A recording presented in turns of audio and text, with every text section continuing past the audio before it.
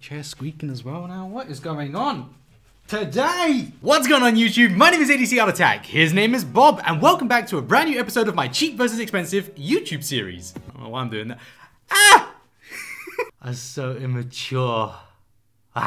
This is the series where I take two art supplies of a similar category, put them up against each other, and see which one is worth it at their prices. Now in today's episode, I have a super special treat for you, and that is the Children's Felt Tip Markers by Faber-Castell. And I, hopefully, by the end of this video, will convince you to stop buying your children these. There are several reasons why, and we'll go into those during the video. But they are very cheap, coming in at 20 cents per marker, so that's $10 for 50 markers. And that sounds incredible. It sounds out of this world, but there is a reason these things are so cheap, and that's what we're gonna find out during this video. But these markers are gonna be going up against the newest addition to the ADCArtAttack family, Ohuhu markers. It's a funny name. Inside this bag, contained within your space, we have Ohuhu branded markers, the brush pens. Just take a little look at them.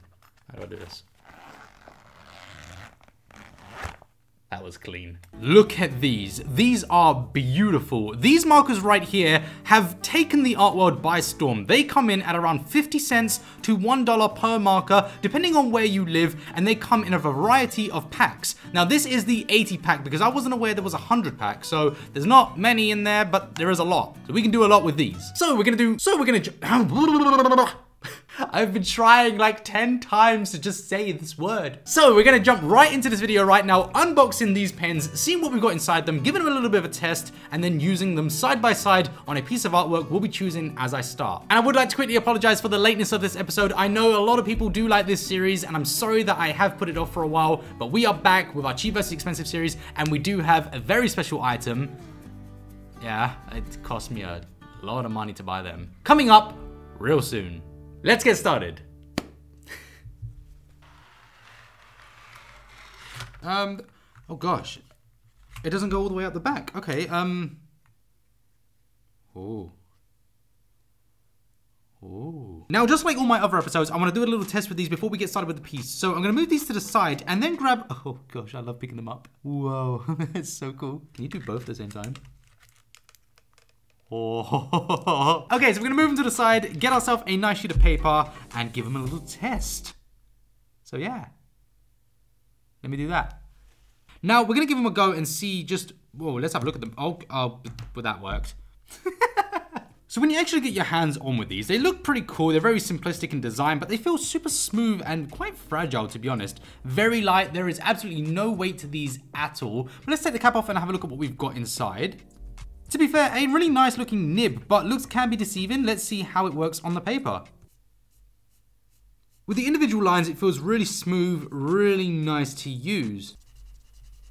Single layers are really nice, but when we double back over, you can really feel that resistance of the paper. But 2 layers seems pretty good. I think if we go for a third, oh, you can really feel, it starts to feel like tissue. It feels really, really weak. It does damage the paper, but that looks actually really nice. Now, usually you would give some oh gosh, it's damaging the paper.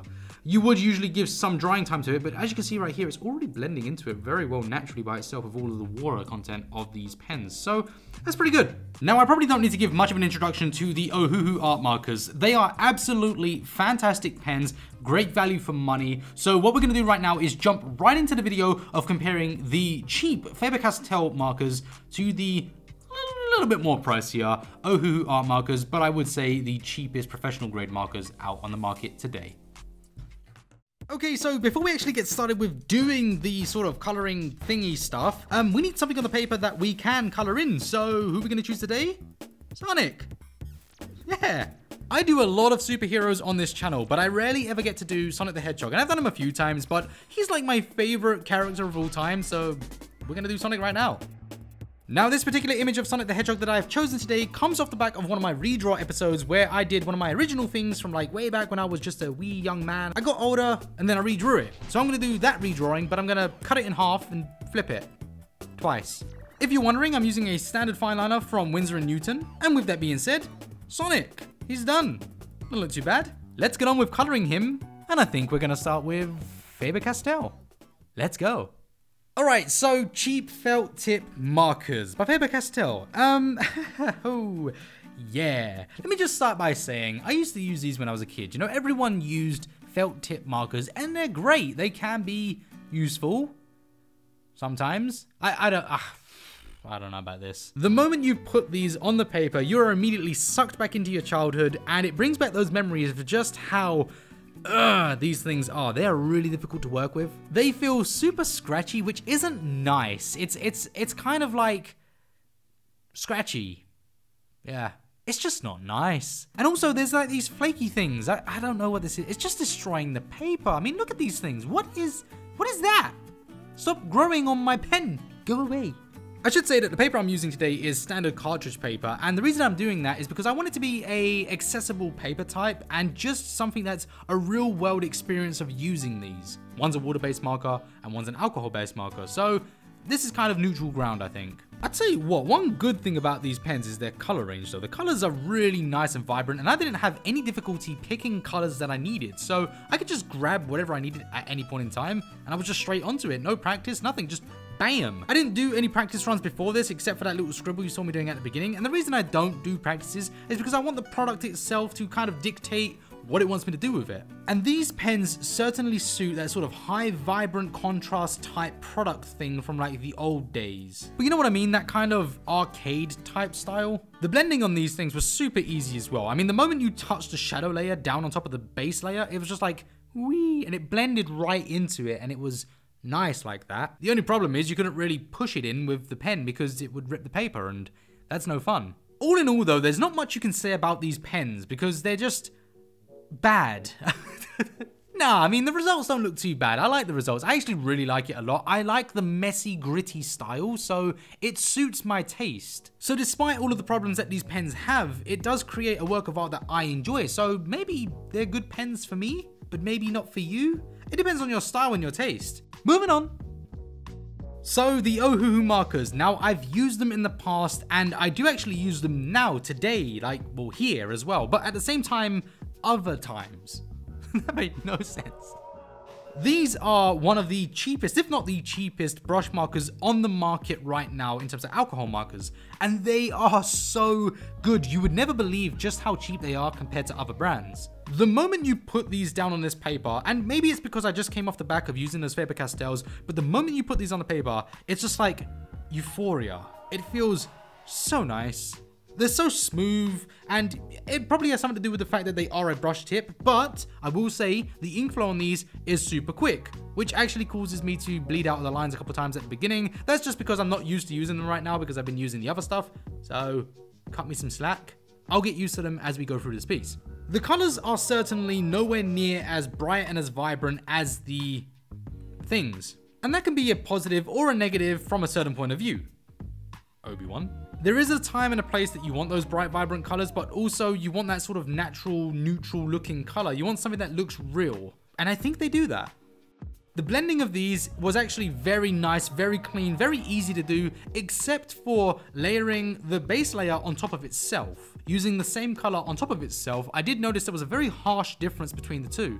That was the only issue, but the rest of them, the rest of the colors, the rest of the gradients bleeding into each other was just super easy. I didn't actually have to do any work beyond just stroking them over. Beyond just placing them over each other. I really got to choose my words carefully in case someone makes an out of context video, because that'd be awkward. Much like the Faber-Castells, they have a wide variety of colors. Now, I only have the 80 marker set. Apparently there is a 100 marker set as well, or 120, I'm not sure, but there is a lot more markers to this. So if you did want to get more colors than you already have, there's an option there for you, but I don't see much problems with the collection that I have, except for a lack of brown. There isn't really any browns in here, which could be useful when doing, say, the shoes, when I want to do some shadows. But other than that, I mean, the grays look pretty good as well. The grays are fantastic in this set. Really do like them.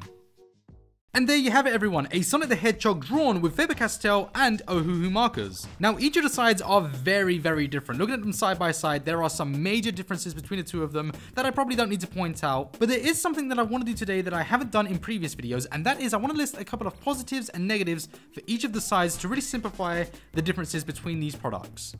So starting with the Faber-Castells, and I want to start with the positives, they are super bright, they're very vibrant, they are extremely cheap and readily available. You can find these pens in any store, so really pretty accessible to most people.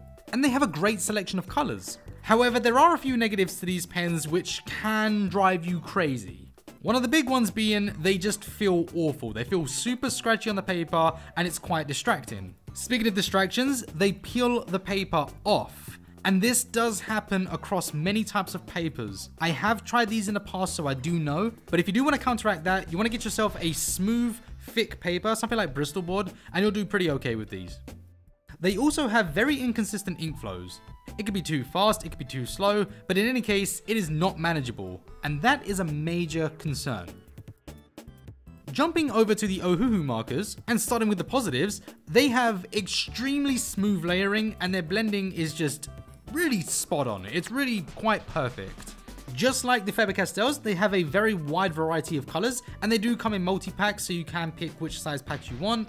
They are also super cheap when it comes to alcohol markers. In fact, these are one of the cheapest alcohol markers on the market, and I would highly recommend giving them a go. But there are some negatives to these pens. One of the biggest ones is the reflective glare at certain angles. And this usually applies to the darker colors, but it is noticeable and it is quite annoying.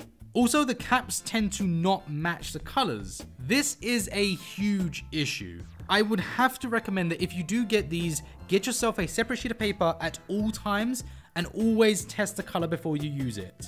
Overall, I would recommend that you go for the Ohuhu markers over the felt tip marker pens. Now yes, the Ohuhu markers do carry a little bit more of a price tag to them, but what you're getting for your money is so much more superior than what you are given for the Faber-Castell markers. And to the parents out there, for those of you trying to push your children or get your children into artwork, they will lose focus and they will lose attention to artwork if you keep supplying them supplies that offer too low of a ceiling. I truly believe that in order to keep your child entertained and interested in artwork, they need supplies that encourage them to go further beyond and push them further. And this goes for adults too. Anyone aspiring to become an artist, I really do think that you should start off with the Ohuhu alcohol markers. You won't regret your purchase of them, you will love them, you will progress with your artwork, and you will continue to progress and see progression as you use them more and more. This is something missing with the felt tip pens. I don't see there is enough progression to be made with them. There is a ceiling on them, and I just don't think it's really possible to break through that ceiling and go even further beyond. It's a very niche style, and you are limited in what you can do with those markers. So ladies and gentlemen, there you have it. The video is complete. What did you think about the video? I do hope you enjoyed it. I'm sorry that I was speaking so much in this, and if I was speaking too fast, I do apologize for that. I am trying my best to slow down my speaking, but it's just the way I talk. From myself, from Bob, and the little ducklings, we will see you all again in the next video. Take care, be safe, and enjoy creating new works of art with your new markers. I feel like I've been paid by Ohuhu. Hey guys, look, if you want to pay me, just message me. Twitter, Instagram. Take care, everyone. Bye-bye.